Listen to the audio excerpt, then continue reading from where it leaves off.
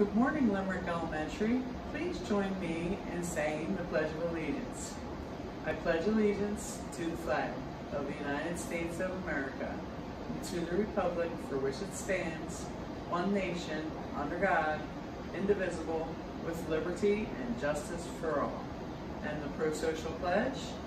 Today, I will do my best to be the best. I will listen, I will follow directions. I will be honest, I will respect the rights of others.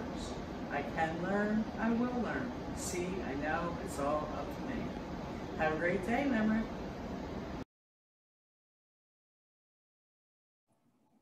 Hello and welcome to Daily Announcements for Tuesday, March 9th, 2021. It is a day 6 in the 6-day cycle. There are 2 birthday shout-outs to get to today. Happy birthday to Avia D and to Carter P. We hope you have a great day. In addition, on this date, March 9th, in the year 1959, Barbie made her debut, making this the day recognized as Barbie's birthday. Yes, she first appeared at the New York Toy Fair in the year 1959. Now, since then, Barbie has taken on the role of over 200 different inspirational careers, things ranging from astronaut to pilot to firefighter to journalist, even to entrepreneur. Now, in the year 2021, she is sold in over 150 countries worldwide, with an average of 100 Barbie dolls sold every minute. So just in the time you've been watching these morning announcements, about 300 Barbie dolls were sold somewhere in the world, which makes an average of about 58 million dolls sold every year. So congratulations, Barbie, and we wish you continued success. Thank you very much, Limerick. We'll see you again for tomorrow's Daily Announcements. Hi, boys and girls. I'm excited to announce that our book fair has officially started.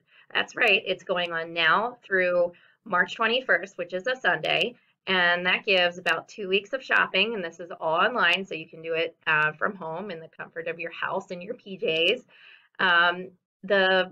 What you see on the screen is a flyer that was emailed to all families. They should have received it by now, and it has information on how to purchase the books. And also for our in-person students, you should have received this flyer, and it also has information, a QR code and website, and pictures of the books and their prices, because that's important too. So, and to get us excited about the book fair, I created a display. It's out in the hallway across from the main office. It's more great books, and I have featured the books that I would like to read.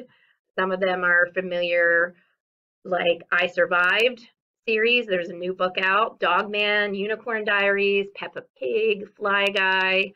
Okay, those are probably some familiar characters to you.